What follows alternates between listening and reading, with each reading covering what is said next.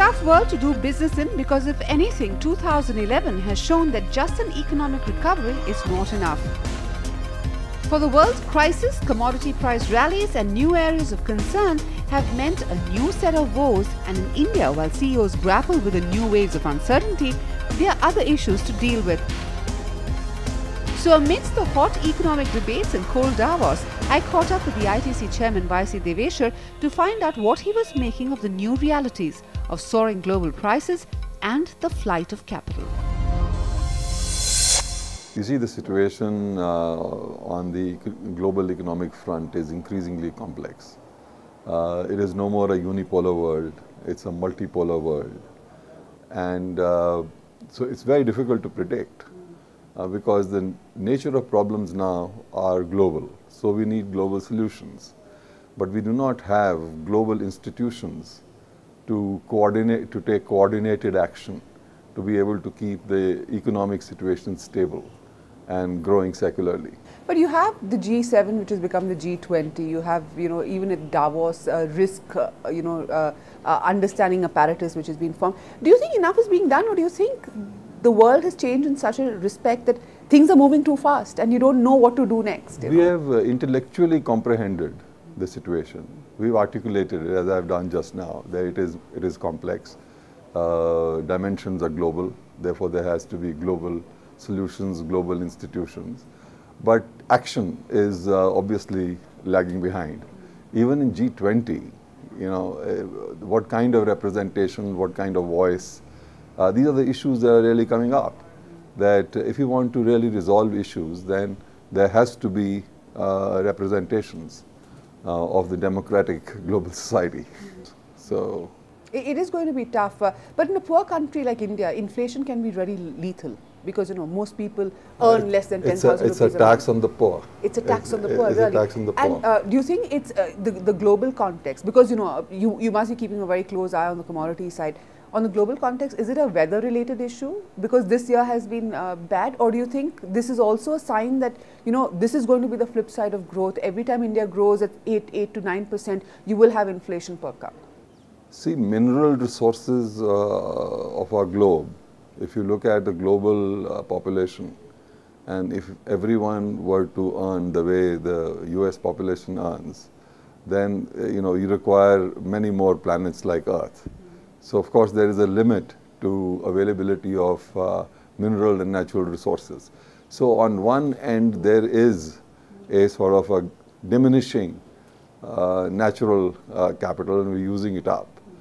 On the other, of course, there may be a lag in investment, so that the availability of commodities is just a wee bit behind, and therefore speculation is carrying the prices rapidly up, or there is an expectation of shortage of commodities, and therefore people begin to hoard these commodities.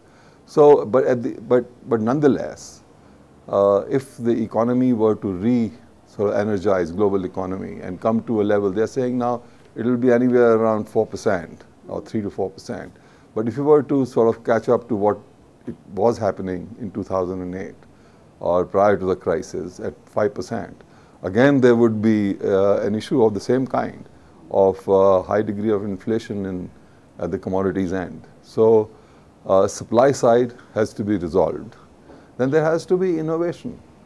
But sadly, sir, from 2007 to 2011, we've gone through a cycle, and even today, there hasn't been anything that's changed. I mean, if you saw 2007, and most of the food prices were very, very high. After that, every year we've seen sugar go up, crude oil prices go up. Every year, one particular commodity has flared up. What do you think the problem is in India?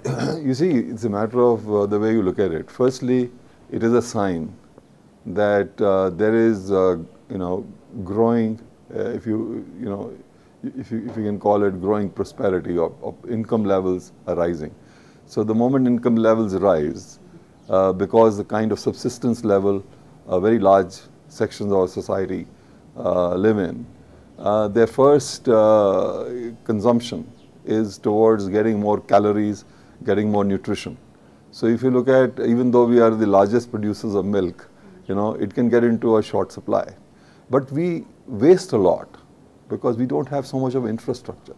So if there was infrastructure, cold chains, much of it could be processed and saved.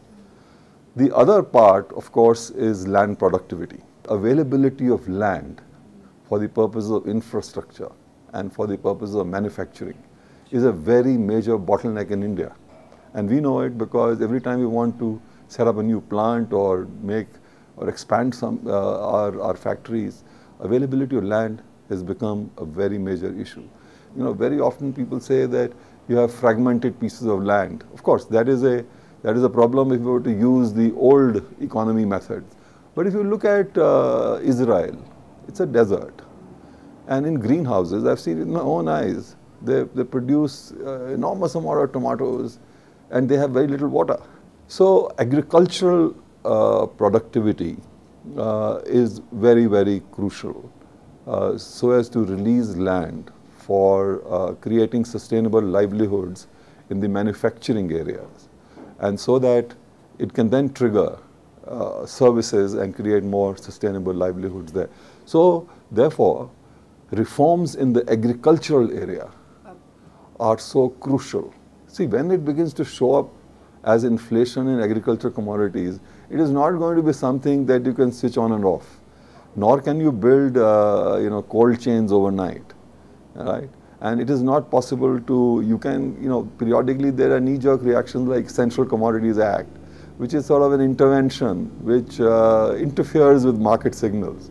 And the end, it actually gets you into a vicious cycle rather than gets you out into a virtuous cycle. So the issue fundamentally is that we need to get our old APMC Act initiative that our Prime Minister set into motion, but the states have not adopted it with fidelity, and they've done a sort of a half-cocked job. People are converted into a licensing Raj, and we have experienced it. So it has a lot of potential if you create competition at the doorstep of the farmer and give the farmers a lot of choice. Ultimately empowering him, getting knowledge, getting him to be able to use his meager resources more productively, and ultimately get land productivity up. And that remains the biggest challenge. Up next, lessons from what has worked. Some of us have demonstrated that you can actually bring dramatic change in the rural areas.